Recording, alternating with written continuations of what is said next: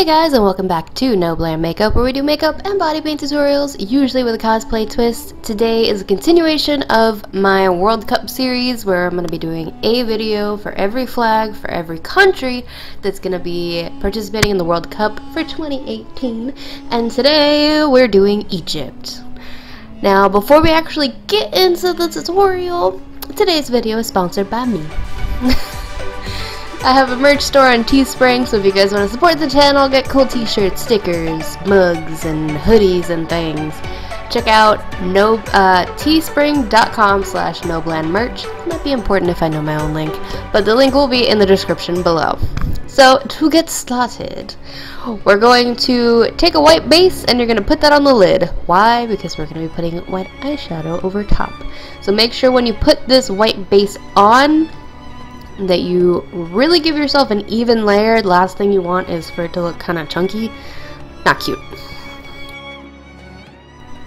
Now once you have your base put on the lid, you're going to take some white eyeshadow and put that on top. You want to keep all of this kind of concentrated on just the lid. Don't go past the crease because we're going to put something completely different there. And kind of ruin it if we put white there. We don't need pink in this one. Now, because this is a tutorial based on the flag of a country, my challenge that I gave myself is to keep the colors in the same order that they show up. So that's why we're going to put red on top of the white. So make sure that you're very carefully doing this. That way your red doesn't turn into pink accidentally. And when you blend it out, same thing. You want to blend it up and outwards, not so much into the white. Now, as I mentioned before, you're going to blend the red up and out, not into the white. I decided to go a little bit further in on the inner corner to give you kind of like cat eye, Arabic eye, mix of a lot of different eyes kind of thing. I like how the look came out at the end, so if you guys want a similar look to that, I would do that. If you want to keep it a little more toned down and like normal, if that is a thing, then just don't bring it so far into the inner corner.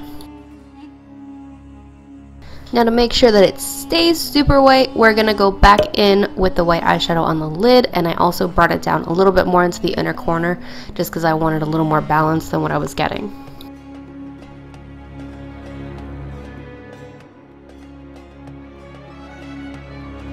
I'm not gonna lie, this was my favorite part. So I took the black eyeshadow and applied that on my lower lash line, not bringing it all the way into the white because that's a little bit too much for what I'm doing. And then I blended it out by winging it out a little bit, just with whatever I had on my brush to give me kind of a faded look. And then I added a little bit more on the inner corner to give me a little bit more drama. You can do this as dark or as light as you want. I liked it a little. And then because there was a gold hawk on the actual flag, I decided to put that in there by applying a little bit of gold eyeliner in that spot that I left open. And I regret nothing. Next, I applied some black liner to the waterline. If you have smaller eyes, I probably wouldn't do this because it makes your eyes look even smaller, but it goes with the look, and I did it. What can I say? Now for everybody's favorite part, I applied some false lashes. If you guys want a full tutorial on how to apply lashes, tips and tricks and things like that, I will have that linked in the cards up above.